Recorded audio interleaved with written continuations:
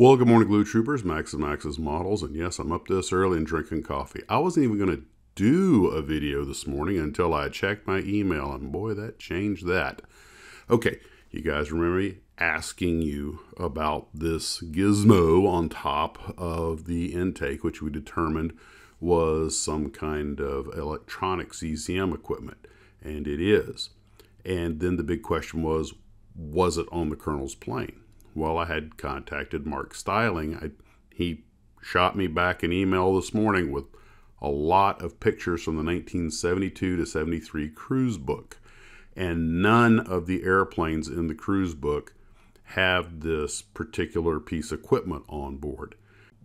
Also, a couple of people, both my brother and Mr. Markle and some others, sent me a phantom fax sheet about this particular piece of equipment.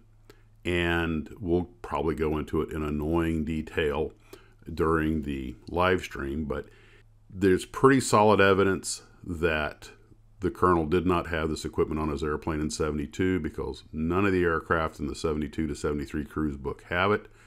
All the photos I see of it being mounted on airplanes are 75 or later. So somewhere between probably 73 and 75, they started putting them on the aircraft as they became available. This thing is what they call a noise deception jammer, and I could go into detail, but like I say, I won't. We'll probably just save that for the live stream for those who want to get into it. But it does turn out that it was actually developed right here in Jacksonville at NavAir. So that's kind of cool. This, of course, means that it's distinctly possible that the Tamiya model makers put it on the airplane because it was part of the kit. And they're, of course, trying to sell the model and show you what comes with the kit. But it would not have been accurate to Bureau number 5526. But if that's their greatest sin, all is forgiven. One other thing that popped up was this one decent photograph, a close-up of one of the helmets of one of the Shamrocks, one of the pilots or Rios, and finally get a close look at the Shamrock design they put on the helmet.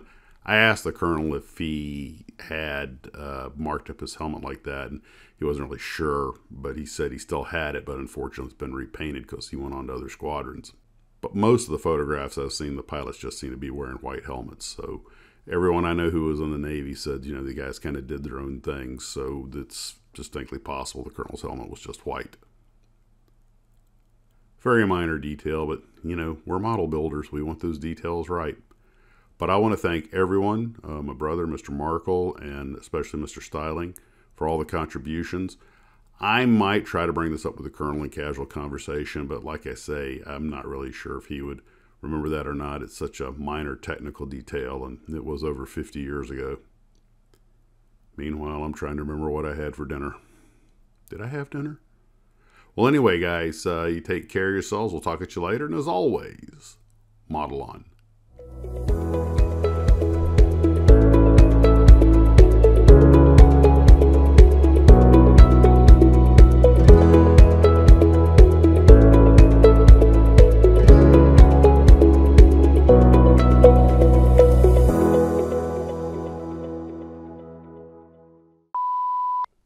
Well, oh, I should put this over here.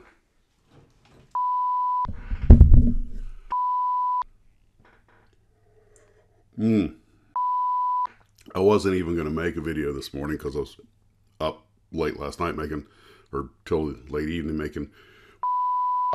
Yeah, I'm actually going to